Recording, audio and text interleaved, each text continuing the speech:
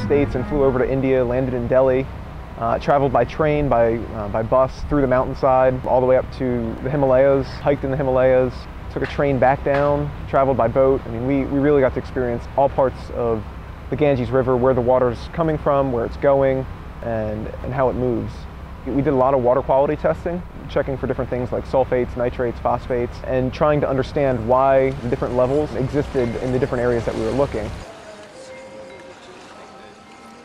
When traveling through the country, you would see people polluting the water. They believe that the water will take care of itself.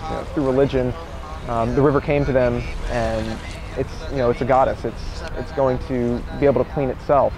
Whereas science teaches us that we need to clean the water, we need to watch what we pollute, we need to treat the water to make sure that it's going to be safe to use. From traveling the top of the river, we saw the mountainous region, going through different cities, how the water was affected when it came into the city and how it left the city. So we really got to see millions of people using the water and the contaminants that they may have introduced.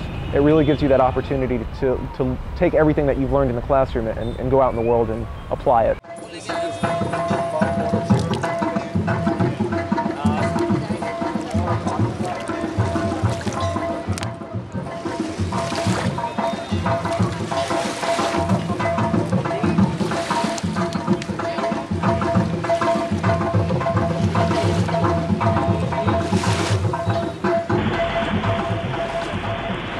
We woke up in the mountains and the sun would just kind of glisten over the peaks of the mountains, and there'd be streaks of light running through the sky.